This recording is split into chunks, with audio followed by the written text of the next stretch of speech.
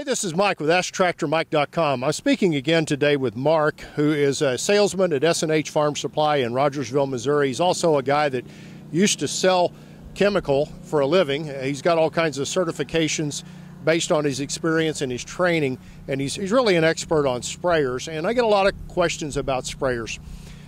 Mark, one thing I want to talk about today, we've talked about tank size and about frame size. You see two different options basically when you're applying the pesticide to the ground, and that is a boomless nozzle and a boom. And you might explain where one fits in and where the other fits in. Okay. Today, probably the biggest part of the business is on the boomless nozzles.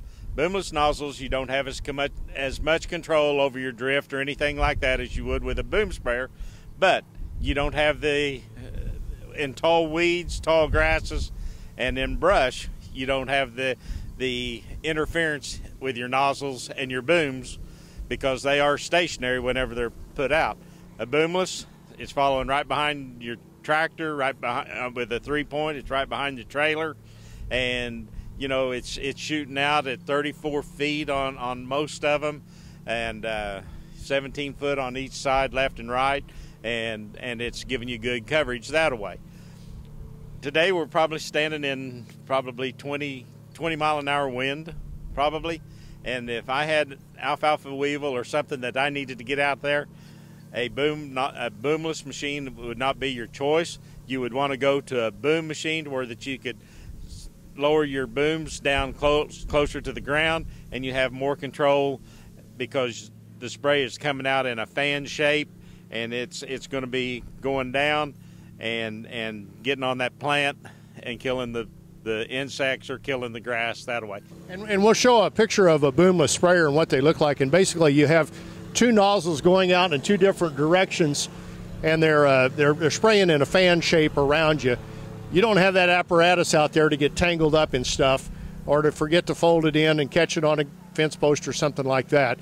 The bulk of the sprayers I see selling right now, especially to my audience, are going to be boomless. Yes, they will. And like I say, they're very forgiving, you know, in any types of areas and everything. And the thing is, it's very important to understand your distance of throw. And to me, that's probably one of the most important things. Now, most boomless sprayers have an adjustment where you can kind of go up and down a little bit. If you're on a little windy day, you can pull that boom down, the boomless apparatus down. How much does that help? It'll help quite a bit, but then it does bring down the distance that you're going to throw your spray. So whenever it's at its max height at the back of the machines, the way they're set, they're doing basically 17 foot on each side, 34 feet coverage. And if I'm a farmer and I've got something that's eating on my crops, I have to get out there. And so if I'm an agricultural application, I probably want booms. If I'm a guy that's spraying food plots, booms are a lot more money. You can actually equip a sprayer with both if money is no objects. But you know, I'm probably going to go with boomless if I'm a weekend farmer, a guy that's just spraying food plots, and then I'm going to watch the wind really close. And it's so important to try to go with the wind and not against it. Very much so. Very, very much so. Or to get you across wind and work it to where that it is going a direction away from any type of a waterway. One thing I noticed, I grew up on an apple orchard, and my dad was so cognizant of the wind. We had a really good weather vane that he watched all the time, and he tried to go with the wind all the time. And there's certain days you just don't need to be out there. And the problem is especially with food plots, guys work in town, they want to get out on the weekend and get it done, and sometimes you just can't do it. Exactly. That happens time and time again. So you want to really plan and use Mother Nature to your benefit, you know. Basically, the best time to spray is early morning, late evening.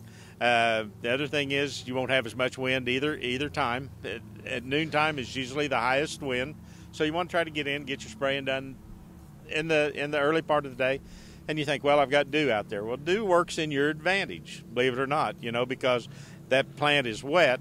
And it is accepting the moisture coming from the spray and everything, so it's falling on that. So dew is an asset to you whenever you are spraying. So always think about these type of things also. Alrighty, Mark, thank you so much. Hey, I survive on web traffic. I'd be honored if you'd subscribe to my YouTube channel, like my Facebook page, and share this video with other tractor enthusiasts. Hey, if you got questions or comments, put them below. We'll try to answer them. Hey, thanks for watching.